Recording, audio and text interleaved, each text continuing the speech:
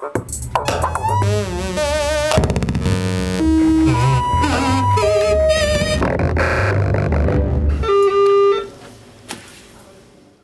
Mr.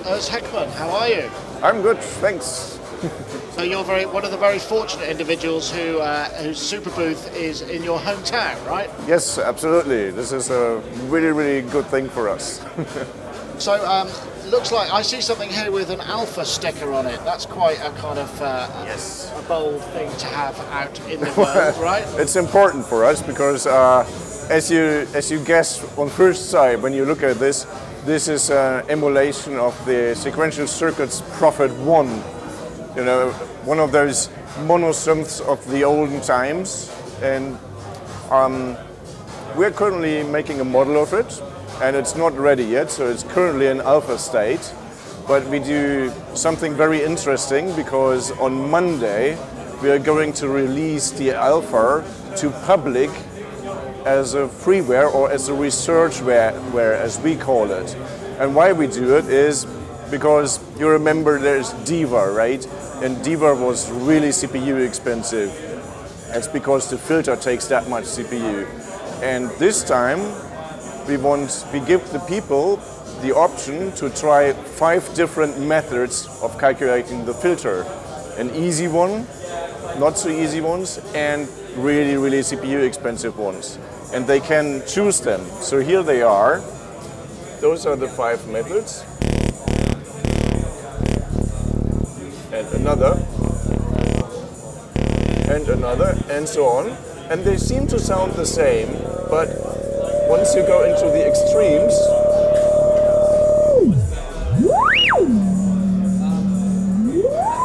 Oh, you can hear the differences. you will hear vast differences. Well, vast, I wouldn't say, but in the extremes you hear differences. And we do this firstly to tell people, yes, there are differences, and there is a difference between... There's a price to pay. Yeah, there's a price to pay. It's called CPU.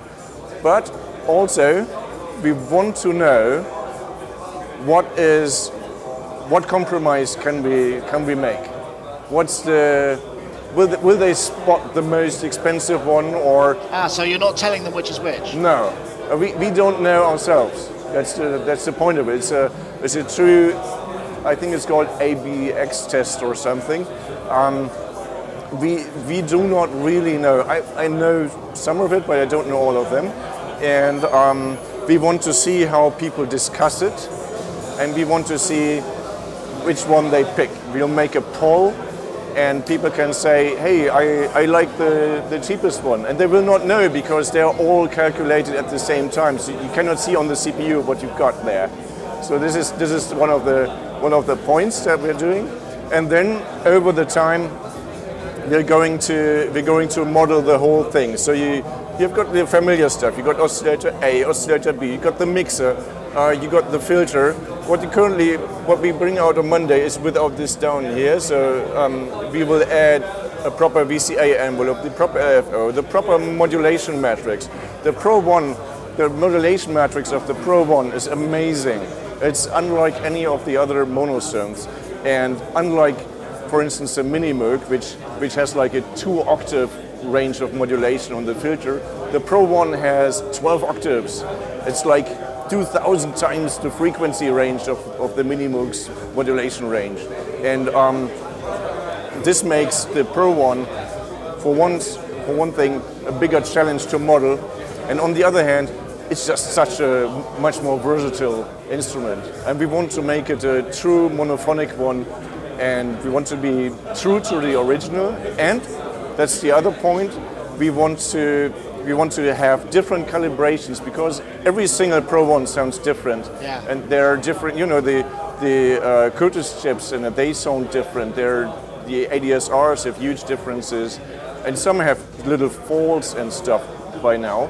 And we want to model all of that and give users like a range of Pro 1s in one single plugin. Right, there is no gold master, is there? They're all, no, yeah. no. That's and an interesting yeah, idea. so and, you know, last night I had a great chat with Dave Smith, and we were talking about this, and he seems to be, you know, he enjoys the idea, and yeah, let's see where it goes. I mean, it's going to be the Pro 1 at some point later this year. We don't know when exactly, but we're in good spirits. That sounds really interesting. I mean, do you think that people are they're largely disconnected from the CPU? They're largely disconnected from the CPU aspect of a synthesizer software, aren't they? That people don't usually think about it until they go, "Oh, I've run out." Yeah, well, I don't think so. I mean, many people.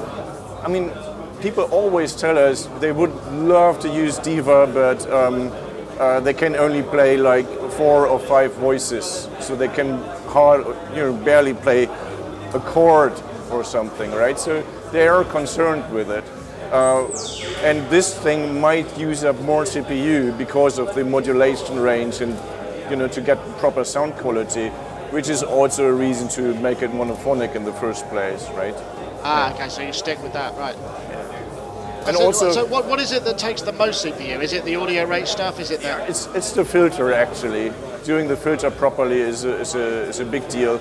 I started a blog about it. Don't know, we haven't got a link yet on the homepage, but there's a blog about it where we actually post our source code. And we want to educate people about why does it take so much CPU, and also we discussed this with other developers, and they have also great ideas. So we want to make this, get a better discussion about analog modeling and all this stuff.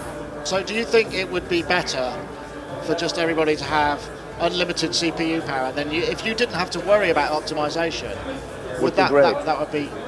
Yeah, it would be great. I mean, I would love to oversample this 32 times, but it's not going to happen.